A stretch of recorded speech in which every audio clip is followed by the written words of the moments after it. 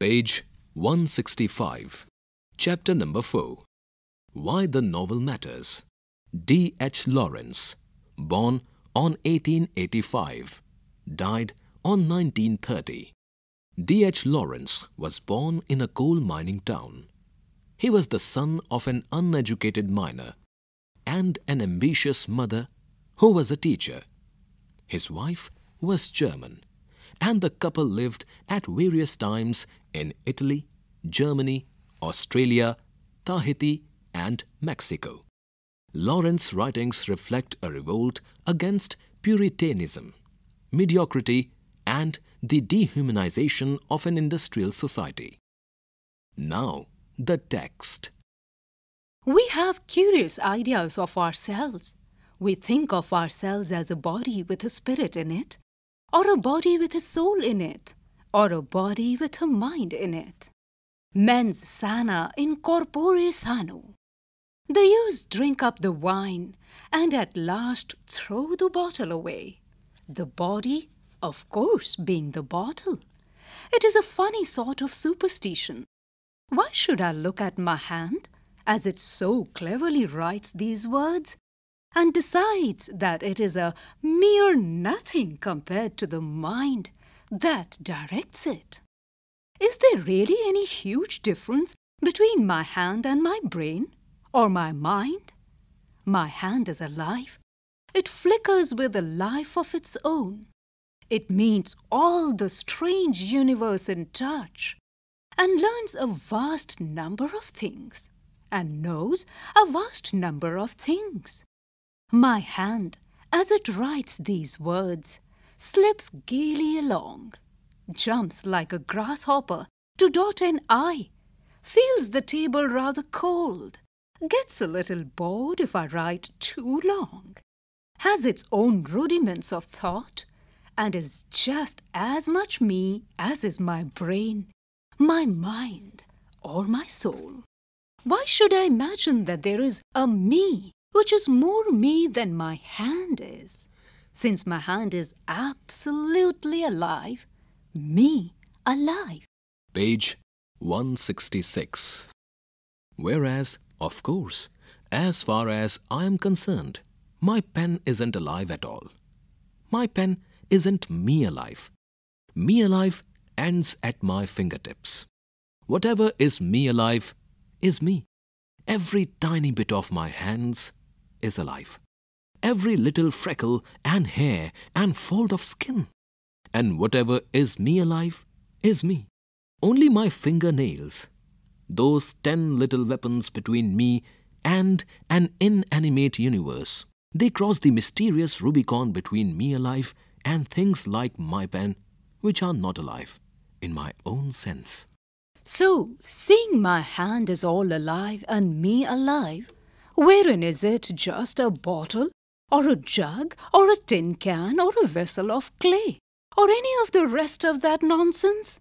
True, if I cut, it will bleed like a can of cherries. But then the skin that is cut, and the veins that bleed, and the bones that should never be seen, they are all just as alive as the blood that flows. So the tin can business, or vessel of clay, is just bunk. And that's what you learn when you are a novelist. And that's what you are very liable not to know if you are a parson, or a philosopher, or a scientist, or a stupid person. If you are a parson, you talk about souls in heaven.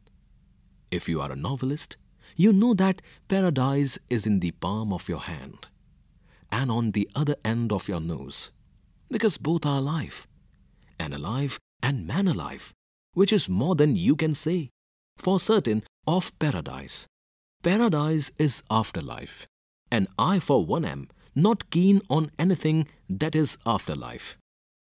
If you are a philosopher, you talk about infinity and the pure spirit which knows all things. But if you pick up a novel, you realize immediately that infinity is just a handle to this self-same jug of a body of mine. While as for knowing if I find my finger in the fire, I know that fire burns with a knowledge so emphatic and vital, it leaves nirvana merely a conjecture. Oh yes, my body, me alive, knows and knows intensely.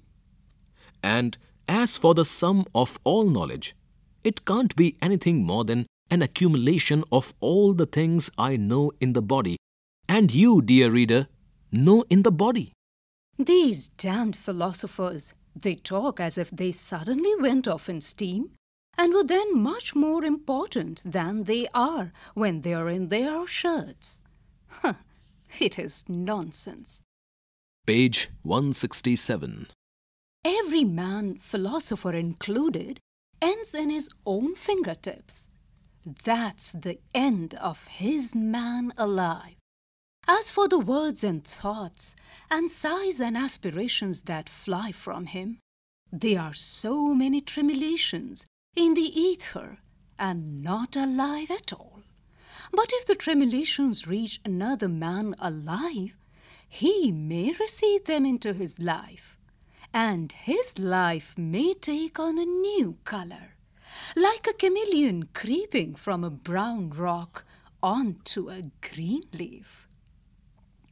All very well and good. It still doesn't alter the fact that the so-called spirit, the message or teaching of the philosopher or the saint, isn't alive at all, but just a tremulation upon the ether, like a radio message. All this spirit stuff is just tremulations upon the ether. If you as man alive quiver from the tremulation of the other into new life, that is because you are man alive, and you take sustenance and stimulation into your alive man in myriad ways. But to say that the message or the spirit which is communicated to you is more important than your living body is nonsense. You might as well say that the potato at dinner was more important. Nothing is important but life. And for myself, I can absolutely see life nowhere but in the living. Life with a capital L is only man alive. Even a cabbage in the rain is cabbage alive. All things that are alive are amazing. And all things that are dead are subsidiary to the living. Better a live dog than a dead lion. But better a live lion than a live dog. C'est la vie. It seems impossible to get a saint, or a philosopher, or a scientist to stick to this simple truth. They are all, in a sense, renegades. The saint wishes to offer himself up as spiritual food for the multitude. Even Francis of Assisi turns himself into a sort of angel cake, of which anyone may take a slice. But an angel cake is rather less than man alive. And poor Saint Francis might well apologize to his body when he is dying. Oh, pardon me, my body, the wrong I did you through the years. It was no wafer for others to eat. The philosopher, on the other hand, because he can think, decides that nothing but thoughts matter. It is as if a rabbit, because he can make little pills, should decide that nothing but little pills matter. Page 168.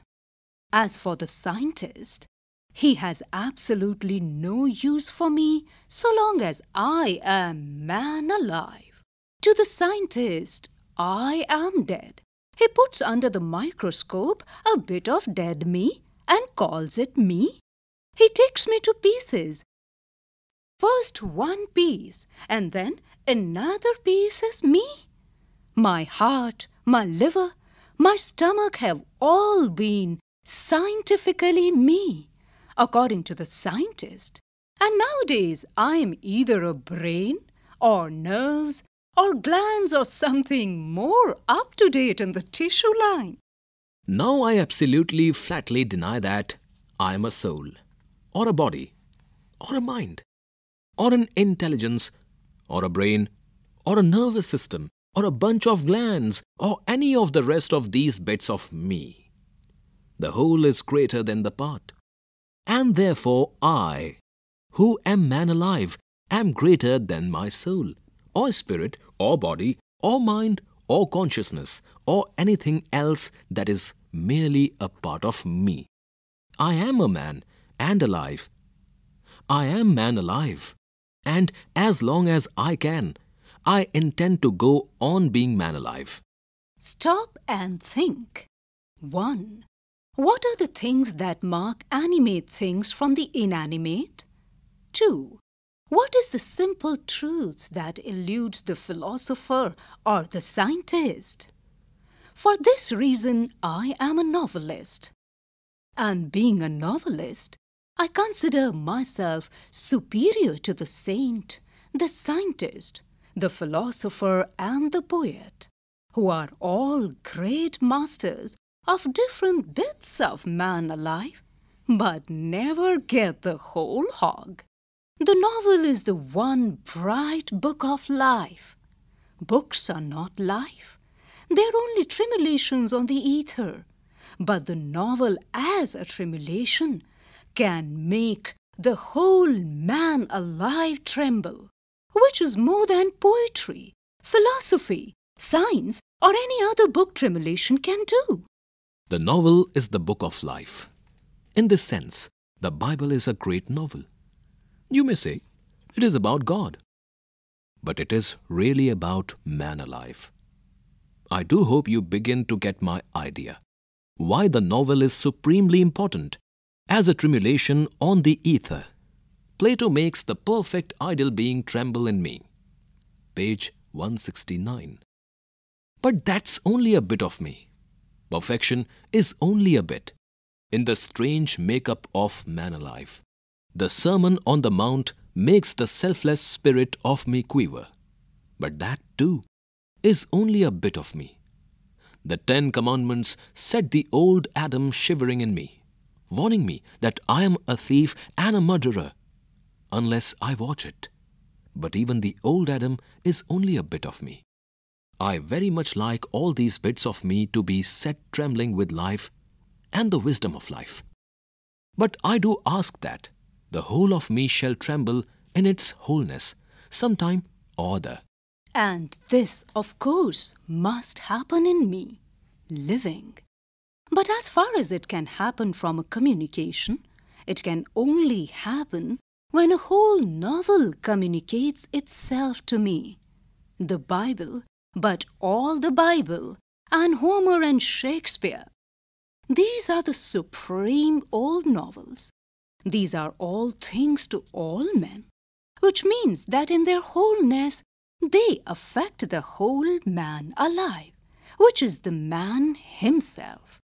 Beyond any part of him, they set the whole tree trembling with a new access of life. They do not just stimulate growth in one direction. I don't want to grow in any one direction anymore. And if I can help it, I don't want to stimulate anybody else into some particular direction. A particular direction ends in a cul-de-sac. We are in a cul-de-sac at present. I don't believe in any dazzling revelation or in any supreme word. The grass withereth, the flower fadeth, but the word of the Lord shall stand forever. That's the kind of stuff we've drugged ourselves with. As a matter of fact, the grass withereth, but comes up all the greener for that reason after the rains. The flower fadeth, and therefore the bud opens. But the word of the Lord, being man-uttered and a mere vibration on the ether, becomes staler and staler, more and more boring, till at last we turn a deaf ear and it ceases to exist. Far more finally than any withered grass. It is grass that renews its youth like the eagle, not any word. We should ask for no absolutes or absolute. Once and for all, and forever, let us have done with the ugly imperialism of any absolute. There is no absolute good. There is nothing absolutely right. All things flow and change, And even change is not absolute. The whole is a strange assembly of apparently incongruous parts, slipping past one another. Page 170. Me, man alive. I am a very curious assembly of incongruous parts. Me-ya of today is oddly different from me-ya of yesterday. My tears of tomorrow will have nothing to do with my tears of a year ago. If the one I love remains unchanged and unchanging, I shall cease to love her. It is only because she changes and startles me into change and defies my inertia, and is herself staggered in her inertia by my changing, that I can continue to love her. If she stayed put, I might as well love the pepper pot. In all this change, I maintain a certain integrity. But woe betide me if I try to put my figure on it. If I say of myself, I am this, I am that, then if I stick to it, I turn into a stupid fixed thing like a lamppost. I shall never know wherein lies my integrity, my individuality, my me. I can never know it. It is useless to talk about my ego. That only means that I've made up an idea of myself and that I am trying to cut myself out to pattern, which is no good. You can cut your cloth to fit your coat, but you can't clip bits of your living body to trim it down to your idea. True, you can put yourself into ideal corsets, but even in ideal corsets, fashions change. Let us learn from the novel. In the novel, the characters can do nothing but live. If they keep on being good according to pattern or bad according to pattern, or even violate according to pattern, they cease to live, and the novel falls dead. A character in a novel has got to live, or it is nothing. We, likewise, in life have got to live, or we are nothing. What we mean by living is, of course, just as indescribable as what we mean by being. Men get ideas into their heads of what they mean by life, and they proceed to cut life out of pattern. Sometimes they go into the desert to see God. Sometimes they go into the desert to see cash. Sometimes it is wine, woman, and song, and again it is water, political reform, and votes. You never know what it will be next. From killing your neighbor with hideous bombs and gas that tears the lungs, to supporting a foundling's home and preaching infinite love, and being correspondent in a divorce. Page 171. In all this wild welter, we need some sort of guide. It's no good inventing thou shalt nots. What then? Turn truly, honorably to the novel, and see wherein you are man alive, and wherein you are dead man in life. You may eat your dinner as man alive, or as mere masticating corpse. As man alive, you may have a shot at your enemy, but as a ghastly simulacrum of life, you may be firing bombs into men who are neither your enemies nor your friends, but just things you are dead to, which is criminal when the things happen to be alive. To be alive, to be man alive, to be whole man alive, that is the point. And at its best, the novel, and the novel supremely, can help you. It can help you not to be dead man in life. So much of a man walks about dead and a carcass in the street and house. Today, so much of women is merely dead, like a pianoforte with half the notes mute. Stop and think. How does Lawrence reconcile inconsistency of behavior with integrity? But in the novel you can see, plainly, when the man goes dead, the woman goes inert. You can develop an instinct for life, if you will, instead of a theory of right and wrong, good and bad. In life, there is right and wrong, good and bad all the time.